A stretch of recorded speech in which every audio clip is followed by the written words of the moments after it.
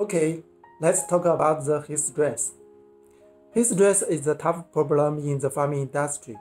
All animals have this tough time every year.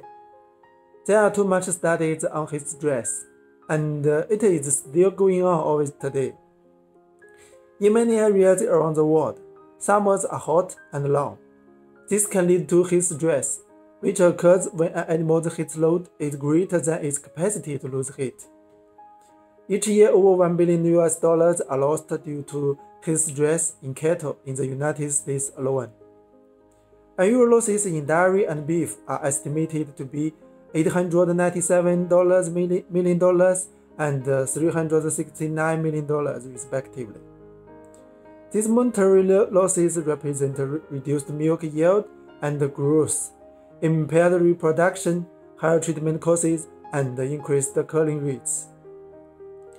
A recent study from the research group at Iowa State University showed that the in vivo administration of endotoxins drastically decreased the milk yield in Holstein cows by 80%. Heat stress compromises gut integrity and allows toxic compounds such as endotoxins to enter a cow's circulatory system and trigger an inflammatory cascade. Unwanted inflammation exacts additional costs on a cow's performance and welfare. So what can be done to prevent the effect of heat stress? We have listed a few practical ones here. Provide shade at lying area, water and feed bank. Allow slow air circulation 3 to 4 meters per second through side walls openings or by using fans. Stimulate frequency of visit to the feed bank by installing nearby sprinklers.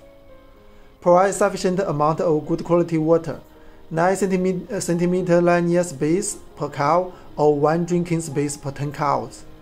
A mature Holstein cow under heat stress may consume over 120 liters of water per day. Offer high-quality forages with good digestibility and adequate chopping length. Fiber is essential, but its metabolism produces more heat. Glucose precursors should be preferred as source of energy or concentrated carbohydrates as glucose utilization increases significantly in ruminants during heat stress.